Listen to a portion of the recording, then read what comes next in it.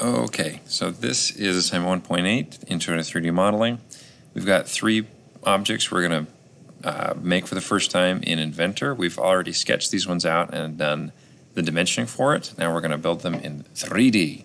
So I'm going to just do this first one in the winner's podium. So I'm going to go over here to Inventor, if I can find it, right there. I'm going to change my mouse size really quick. Hopefully it shows up on your end. There we go, a little bigger. So this thing is 0.75 here, 1 inch here, 0.5 there, 2 inches wide. So what I'm going to do in Inventor is I'm going to start a new file. So when I first open Inventor, it's going to look like this. It's going to have part, assembly, presentation, drawing. The one we want to click is part. So we can either click here to start a new part file, or an alternate way to do it is to go File, New, and then Part. So either way, either direction works. So first thing I'm going to do is here is just a big blank canvas. It's where we can do our sketching. So to start drawing a sketch, I'm going to go up here to where it says Start 2D Sketch. I'm going to click that icon up here, like that.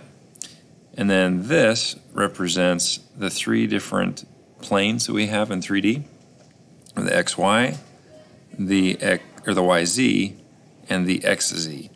The plane I kind of like to use the most is just the XY, the kind of the most common coordinate system that we've kind of grown up with. So click there, and then up here, a bunch of these little icons are going to appear. We've got line, circle, arc, rectangle, and below these there's some cool things like squiggly lines, they call splines. Arcs can become ellipses, different types of arcs. Rectangle is nuts. You can get rectangle, slots, and polygon. Today we just want to use this rectangle tool here. And I'm going to draw the overall size of that winner's podium, the first part.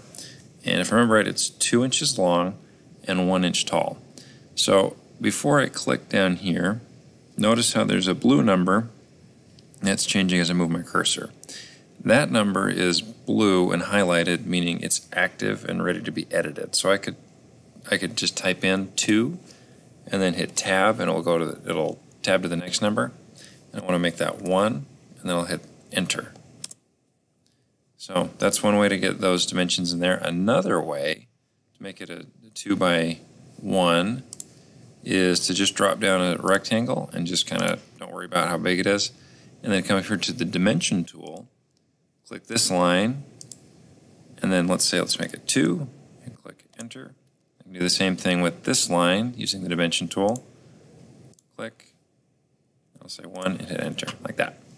Cool.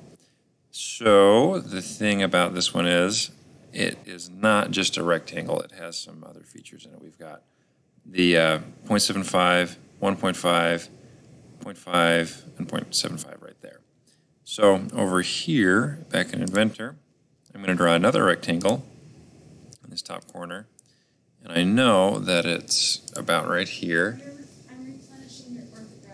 Okay, thank you very much.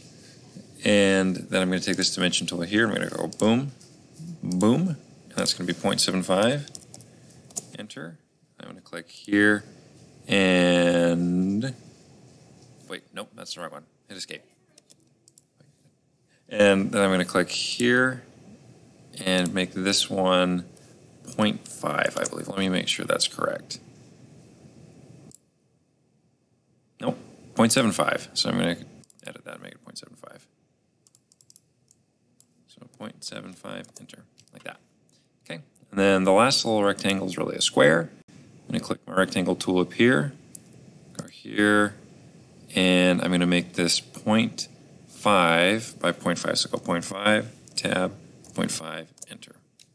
I'll click Finish Sketch when I'm done with that up here. This green check mark gets me out of sketch mode. There it is. So one major mistake I see a lot of students do getting to this point is over here they'll create a new sketch for every line they do, and that's incorrect. If we want to make an extrusion that we're going to do here and pull this and to make it a 3D object, the sketch it has to be all one sketch. So to check to make sure it's all one sketch, I can go over here and hover over sketch 1, and if everything is highlighted, then I know I've got it. So that is beautiful. So I'm going to click extrude, click this surface here, and it will automatically default to a 1-inch extrusion. I can change this to make it 2 or whatever, but 1 is conveniently already the correct dimension. So I'm going to click OK, and there it is. If I click this thing over here, this is the origin block, and I can flip it around and I can see all different views, and that's it. Once I've got that modeled, I can go ahead and say File, Save As. The best place to save it is to your student drive. It'll be the one that looks kind of like your email. Click that. Go ahead and click Save. I'm not going to save it because I've already got this a million times saved in here. So click Save and you've got it. And that is the first one.